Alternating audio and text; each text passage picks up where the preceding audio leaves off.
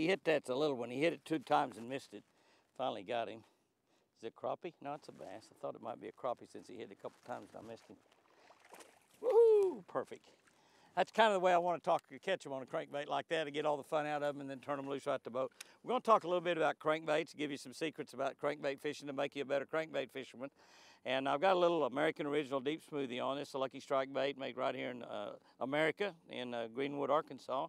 That's a bluegill color. That's one of my favorite colors right there. It's got orange and chartreuse on it. It's got a little grayish, bluish purple on the back of it. It's just absolutely a perfect bait. Razor sharp hooks. I do have the barb smashed down, so I just like to fish with barbless hooks. Let's see what we can do with it. We'll talk about how to catch more fish on a crankbait. Yeah. One of the key things that you got to figure out on crankbaits is how deep they're running. No matter what kind of crankbait you're fishing with, you want to figure out how deep they're running. Now, if you've got a forward-facing sonar, that's going to be a real easy deal to do, because all you got to do is throw it out there, crank it in, and watch it on your locator and see how deep it goes.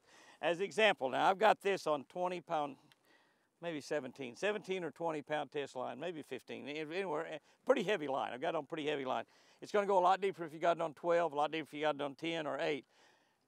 The lighter the line, the deeper your crankbait's going to go, whether it's a square bill or a round bill, either one. The lighter your line, the deeper it's going to go. This is pretty heavy line. So all I want to do now, if I've got a forward-facing sonar, is I'm simply going to get out here, chunk that thing right square out in front of the boat, and let my forward-facing sonar face toward it, and then wind that thing back in. But I got interrupted with a fish. I'm sorry about that. Oh, it's a tiny, tiny fish, not much bigger than the bait. That's okay. That's all right. I like them all. I'll take them all. All right, we're going to throw that thing out there right square in front of the boat, and make sure we're pointed right to it. I've got the one on my trolling motor. I've got a right height turret. It's pointed up there too, so it's probably going to show up on both of them. But going to wind that thing right back to the boat. And I got a little grass on it right there, but I'm looking down there and seeing it's coming in right on the 6-foot line. It's exactly on the 6-foot line. So this little crankbait, on the line I have on here, which I believe is 20-pound test, on the line I have on here, runs 6 foot deep. Real simple. So now that you know that, you correlate that to everything else you're fishing. If you want it to run deep, simply get you a rod that's got 10 or 12-pound test line on it, tie it on there, throw it out there and see what it is. Whatever pound test line you have on is going to be a big factor in how deep your bait is running. So once you figure that out, then you know about where you are. Now, as we look out here, we're out here in 14 foot of water. Oh, there's a bite right, that might have been a tree. That's a fish, it's a big one. No, it's grass. As I look out here, it looks like I might be seeing, I might be seeing down around 14 or 15 feet, which is about where the bottom is. I might be seeing a thermocline. Now, if you're seeing a thermocline, if you don't see a thermocline, there is either not a thermocline, and we have thermoclines a lot in the fall. This time of the year, we have thermoclines a lot. If you're not seeing a thermocline, by the way, a thermocline is a 3-degree change in water temperature down at whatever depth the thermocline is happening. The amazing thing is it shows up on your fish finder. And so I'm looking down there, I'm moving out a little bit deeper water, and I move out to 15 feet. Yes, I can see that thermocline, and it's down about 14. So now I've got a bait that's only running 6 foot deep. So it's not going to get anywhere close to that thermocline. And quite honestly, probably most of the fish will be about 10 to 14 foot deep. They'll be right above that thermocline. So I've got a bait that's only going to run about 6. So that's not really the best thing to be throwing. You see what I'm saying? It's not the very best thing. Now I may get around some trees and some grass and things where the fish might be shallower, but probably if I was fishing a tournament, I'd move to a crankbait that goes deeper. Either that or put this one on 8-pound test line. 8-pound test line probably get me to 8 or 9 foot with this bait. There he is, right there. Whoa, that's a good one. Ooh, that's a good one. That's a good one. He hit it on the stop, like what I was talking about, stop it. That's a good fish. Don't you come on, Button, I want to look at you. Yes, I want to look at you. Now, if it's in a tournament, I get down there and get a hold of that fish. But if he gets off, he gets off. I don't really care. Oh, yeah. Yeah, that's a pretty one right there. That's a good fish. Be careful with crankbaits because of the treble hooks. Always pick them up easy. He was hooked with one little treble. They put great hooks on these deep smoothies. It's my favorite crankbait right there. One treble is all that had him. That's a really nice fat fish. 2 3/4 pounds. A beauty.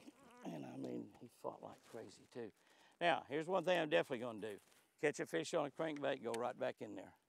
Go right back in there. Make 4 or 5 more casts right where you caught them. Always do that. Sometimes in tournaments, you hear these guys in tournaments, I had an hour to go and had 2 fish left. There's another in the exact same spot. Exactly what I was, come off. That's another good one too. That one come off. Had 2 fish with 30 minutes to go in the tournament, hit one spot and caught 3 big ones, and then caught another big one and called one. And they walk up there, look at that, water's boiling on top of the water where I lost that fish. And golly, there was at least 2 there, wasn't there? Peeking and stopping and going with a crankbait. You can do a lot of that with sweeping your rod tip too. If you get where you have a hard time stopping, just sweep your rod tip and move back toward it every now and then. Those of you that like to turn your reel handle like I do, you can put a lot of different action on the crankbait doing that as well. Now here's something else that's very, very critical, crankbait fishing. In fact, I believe it's critical anything you're fishing. As you wind that thing in, you didn't get a bite, you got your bait up kind of close to the boat, pause and stop that thing down there before it starts moving up. Many times there's a bass behind it. Many times that stop right there that you do, cranking that crankbait in, we'll crank fast, we'll change speeds, we'll stop, we'll do whatever out there. We're gonna crank that thing in. We get up here close to the boat, stop that thing when you think it's starting to, before it starts to come back up, stop it. If there's a bass behind it, when you stop it, a lot of times you catch that fish. I like, come here, baby. Ooh, nice one. Ooh, a nice one. Boy, he just sucked that thing in. I thought for a second it was grass. Then it wiggled on one end. Ooh, he's wiggling on both ends now. He swallowed that bait. Oh, no, he didn't. He's hooked pretty good, I think. I'm gonna swing him. Dangerous. Oh, he's only hooked with 1 hook now.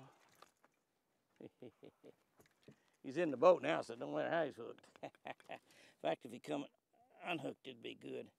Want to really get a tight grip on them when they got those trebles in them, because you definitely don't want those trebles in your hand. Even with barbless, they hurt. That's a really nice fish right there. Now, I've just felt some grass right before I hit that, and then when the fish sucked it in, it was such a subtle hit that it really felt like I just was in the grass again. And when I kind of picked up on it to jerk the grass off, I felt the fish and just went ahead and set the hook. That's another thing. When you have a little, think you might have a little grass on your hook because the wiggle changed a little bit. When you make that hard jerk like that to get the grass off, if it does happen to be a fish, you set the hook on the fish.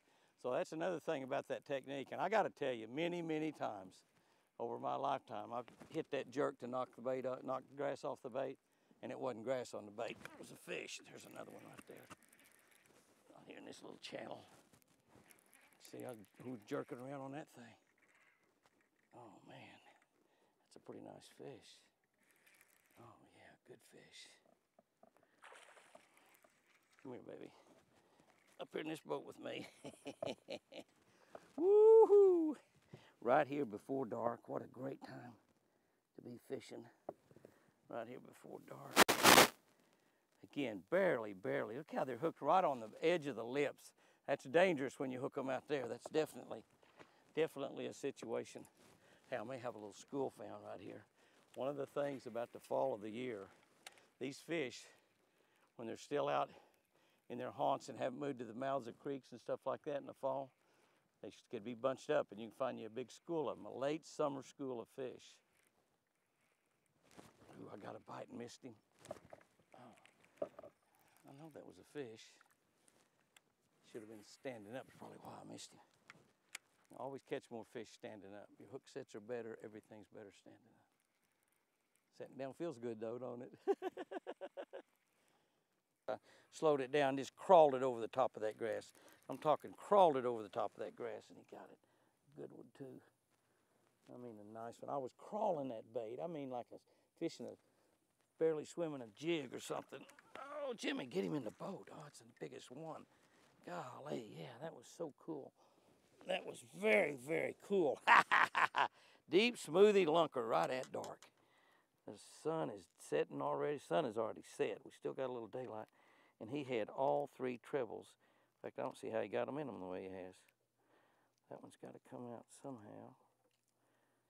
He's really not hooked, but it's wound, it's woven in there, and somehow I got to, there you go. That's a nice 4.5 pounder right there. I tricked him into biting. That little bait, that little smoothie was swimming along there, and it felt that grass, and it slowed down, just went, just like a girl walking away. And the bass went, whoa!